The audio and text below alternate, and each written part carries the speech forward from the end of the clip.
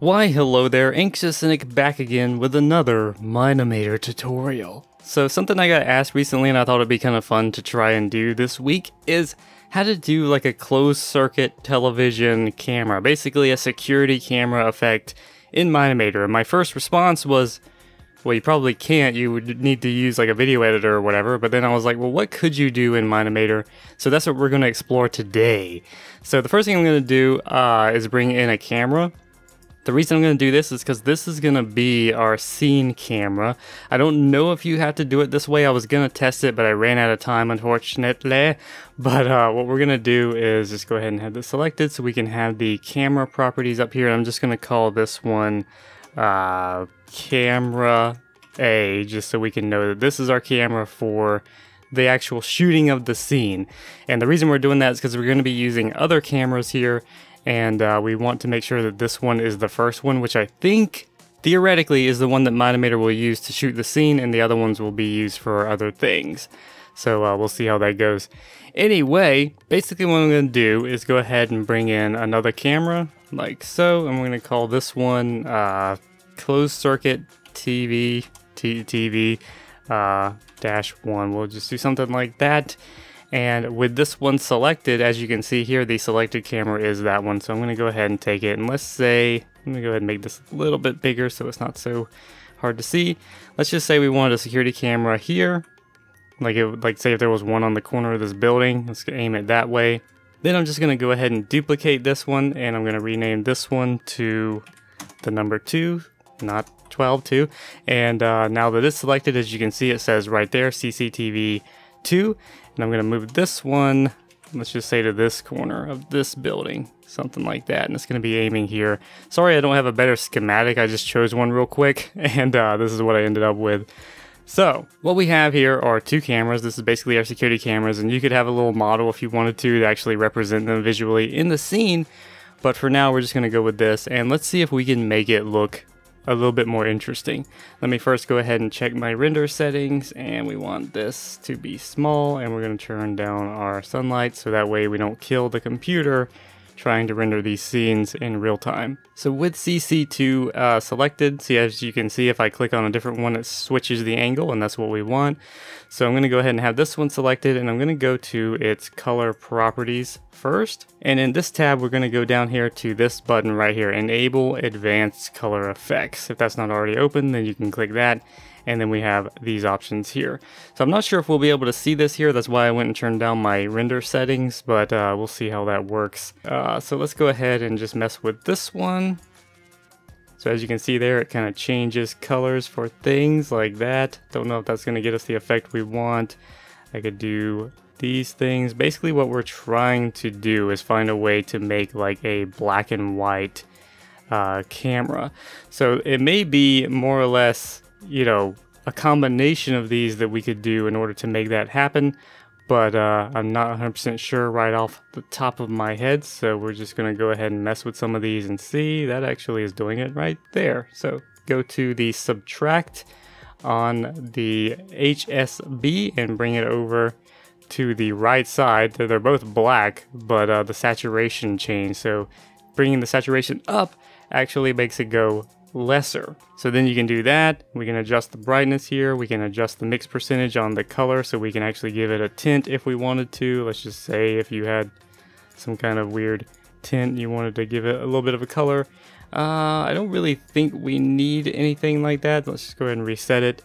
And you would probably want some of like the brightness and contrast adjusted on this, but I'm not 100% sure exactly what you would want to change. Let's just bring this up a bit and see what we can do. That's actually not too bad. We'll do that like so, because, you know, security cameras going to have a bit of a look to them, you know. This may not be ideal, but we'll go with that.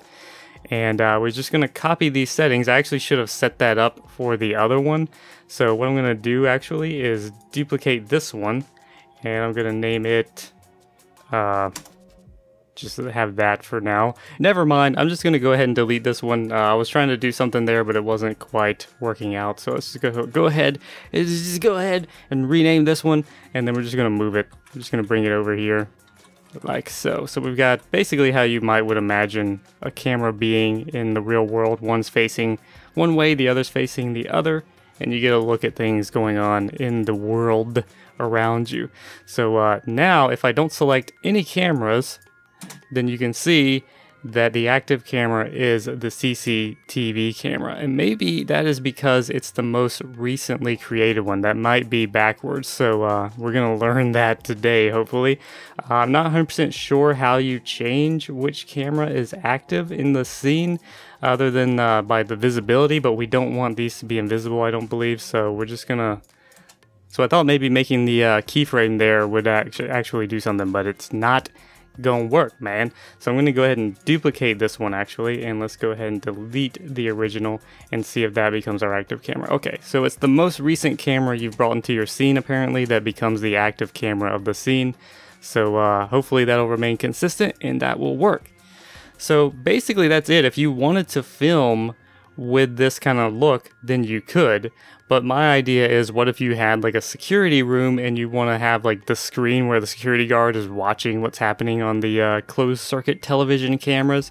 So we want to have that. So what I'm going to do is actually go up here to a surface. I'm going to bring in the surface like so.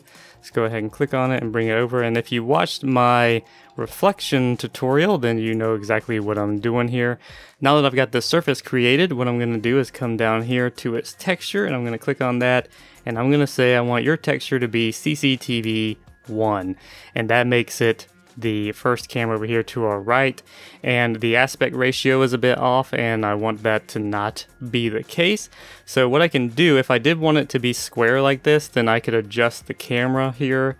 I can go to its settings and go to the screen ratio option, and I can shrink it in like this, which is not what we want to do. We want it to be wider because this is narrower. Whoops, this is narrower than the camera. Ugh, we're rotating around the wrong point here. Okay, so this is narrower than the camera. So for the camera, we want to squash it outward in order to make it fit the aspect ratio of this. Now, as for how much you want that to be, I'm not 100% sure. I'm just gonna go with, say, 0.75 maybe, and that would do about like that.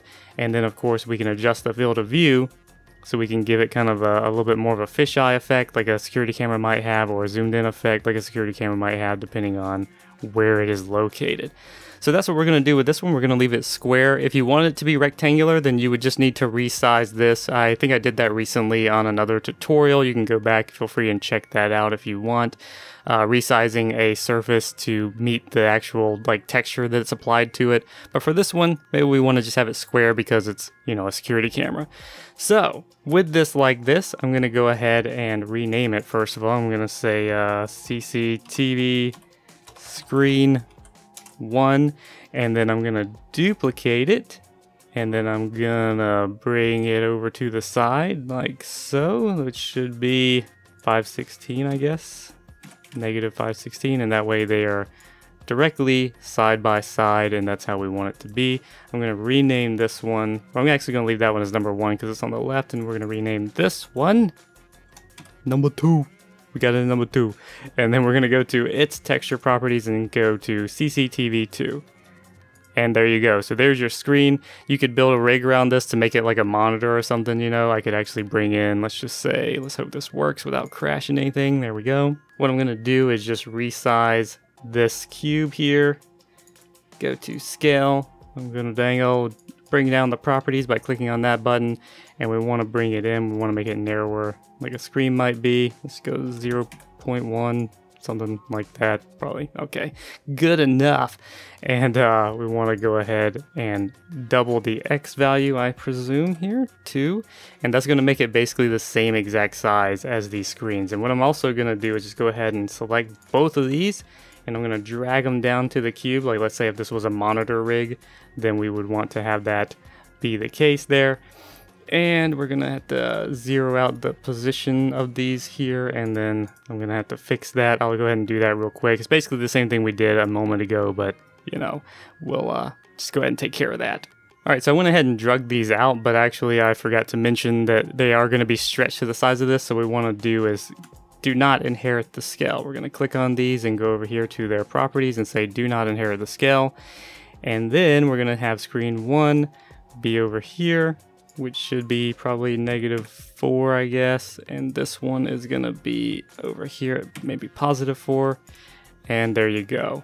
Just like that. And they're not set properly for this because there's going to be, you know, I didn't do anything with that. I just drug them out. So we want it to be not too far out. Maybe we'll go about 8, hopefully. Make both of these 8 on the Y. The problem is you get this if you watched my texture fighting or Z-clipping tutorial, then you know what that's all about. Let's go ahead and bring it out to 9. It really depends on how far the camera is going to be away from it. If you watch that tutorial, you should hopefully understand that.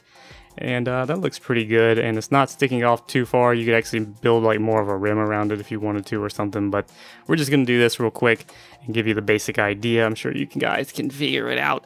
Let's go ahead and name this one frame. Kind of speeding through this here. Hopefully that's not a problem for you guys. And we're going to just go ahead and bring this up to say 2.5. Whoa, that's a bit too much. 2.05. And we're going to bring it up on the Z, like maybe 1.05. And then we can just grab both of these and I'll drag them up just a tad so we have kind of this frame around them. Something like that, all right? I don't know what I'm doing. All right, we're gonna go ahead and bring this up. So we've got a black frame around them and it looks good. And as you can see, when I mess with that scale, it put this border between these two, which you may want if you're going for like an individual screen kind of thing. If you wanted them actually side by side, like they're just windows on a monitor, then you might need to finagle those into position, but we're good to go. And I'm just going to leave that hovering there for now because we're not actually building a scene. And the last thing we may want to do, our last couple of things, is we want to go ahead and give these cameras a little bit of rotation, right? So let's go ahead and zoom in on the timeline using the scroll wheel. And let's say we're just going to go ahead. This is not probably the number you would want to use, but we're just going to use that for the sake of the tutorial. So we've got the stuff there, and we want to go ahead. Let me bring this up so we can see the camera here. And I want to just have it kind of rotate like this. So what you would get is this movement here. Like it goes back and goes forth like so. And I actually shouldn't have these keyframes. I had the timeline marker moved up. So let me go ahead and just delete these. Hopefully that doesn't cause any problems. Drag it back like so. And we're going to do the same for this camera over here. Or this one here, I mean. And we're just going to put another keyframe. We don't have to place the keyframe that way, but that's just the way I did it. And I'm just going to go ahead and have it pan out. We're just going to have that one pan out like so and be done with it. So you got this movement here. Looks over. That's actually probably too far. It's moving a bit too fast for my taste. Something like that. We'll do like that. And then what we're going to do is take those two movements, because it's just a security camera that's looking back and forth. You may not want it to move at all, but if you wanted it to, then we're going to hit Control-C to copy that, or you can come down here and copy keyframes right there. Copy selected keyframes. Then we're going to move up. Since we're going with 30 frames per second, we're going to go to the 60th frame, and I'm going to hit Control-V, or you can hit the button right there. And it actually didn't put it where I want it to. And then we can just keep pasting these however we want. It's going to be about, 120 there. And what you get is this movement, like the camera is just going back and forth. And it's a little bit rapid. We may not want that. So what I'm going to do, select all those keyframes, come down here to keyframe in the properties, and hopefully this will set these all to the same thing. And let's try one of these, the ease in, ease out quadrant. That's not exactly what we want. We need it to be a little bit sharper on the movement there. Typically you would want there to be a kind of a stop in the motion as it gets to the end. So let me try this one. Alright, so that's not a very good thing. You would probably want it to come out, it would pause for a moment, and then it would go back. So you can kind of figure out the best way to do that with your keyframes. But that's what we're going to go with there, just as a little basic thing there. And if we come back over to our monitor here, then what we should get, dang old stuff, should get this the cameras are sitting there moving back and forth. This is a horrible animation, but you can see it wouldn't be that difficult to animate these. You just need to have them churn. It would pause for a moment and then churn back the other way, pause for a moment, and kind of keep doing that over and over, like you would expect a security camera to do, man. All right. Another thing that you could do is add an interface, like if you remember how we showed in the subtitle tutorial where we added some dang old text to the camera.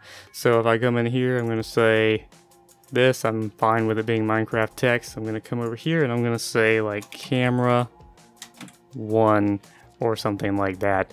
And I'm going to take this and I'm going to parent it to the CCTV 1. And have that go up there, and let's go ahead and bring up the camera again so we can actually see it and select. I want it to be the camera here, but since our active camera is kind of set up already, then we have an issue there, but you know. Anyway, so what we're gonna do is just go ahead and bring out our text. Let's go ahead and do like so. And what we can do actually, while I'm trying to get this sorted out, we can actually just watch it right here on the screen, probably, hopefully. All right, so I'm gonna go ahead and rotate the text because it needs to be in line with the camera. Gonna bring it out, and I'm gonna go ahead and bring the mix color up to white. Let's just in case, and we're gonna bring the brightness up. Of course, that again may mess with the bloom if we have that set, but we'll just go with that for now. Oops, didn't mean to do that. I'm gonna go ahead to the scale and bring that down so I can adjust all the settings and something like that. Let's go with 0.15. I don't know, maybe too much. Just gonna move it up, or actually move it down, wherever you want it. You can't see it because of the horizon back there, so for the sake of the tutorial, we'll just do like that. Let me go ahead and just move that up just a tad. I feel like it's a little bit too far down. Anyway, so right about there. All right, so as you can see there, you have like a camera with a HUD on it, and you can just have it going back and forth, and like that's camera 1, and then you could do the same for this one and say that's camera 2, just by duplicating the text object and then parenting it. I'm sure you know how to do all that stuff, but that's basically what you would do, man. That's it. It's like a little security camera and a monitor and everything. So that's pretty much it. The only thing you'd want to do to make sure that when you render this, actually let me go ahead and find out where's our camera. This camera A here is in kind of a weird position. Let's bring it up. So what you could do now is like when you animate this camera, you're actually going to have like the ability to record your scene and do things and then show these on the actual camera. So that can be helpful as well. That way you know that this is always going to be, if I click away, then active camera is camera A, and that's the one that we're going to film the actual animation with, and these are only going to show up on these screens here. So anyway, what you want to do is go to your settings cog.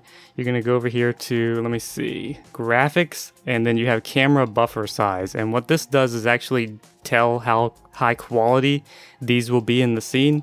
If I bring this down to very small, you'll see that it actually pixelates it quite a bit, which is actually possibly a desired effect for a security camera. I can bring it down to small and it gives it more of a pixelated look, stuff like that. So that's something you could do. And if you want it to be the highest quality, you know, you may want it to be on big or very big or something. As you can see, more and more detail shows up the higher you go. And if you go to gigantic, it's going to give you a warning. I'm not going to go to it for now since I'm recording, but that's what you could do. And again, if you want it to be pixelated, then you can have it on small or whatever. That's basically it. You can set these up however you want it to be. Just make sure that that is set where you want it to be for your animation, however you want that to be. So hopefully that covered everything. I hope that was thorough enough to get you by for this effect here. I think it's pretty cool and an interesting little thing that you can do if you follow these steps or find another better way. Of course, you can do more advanced things if you actually create this effect in like a video editor or something, but for this, you can actually animate it within Mine-imator and have it planted on screens like so and everything and whatnot, and then you're good to go.